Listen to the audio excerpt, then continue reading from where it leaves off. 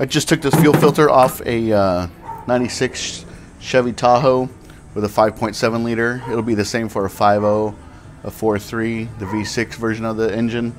But yeah, I just wanted to show you guys how you can tell if a fuel filter is plugged up or not. This is the brand new one. Got this from O'Reilly Auto Parts, part number 33481.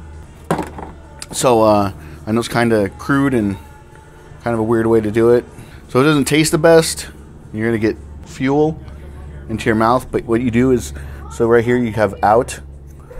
So this is where the gas comes into, the scorer goes out, so you go ahead, use your mouth and blow on it. You want it to be nice and no resistance in there. So here's the old one.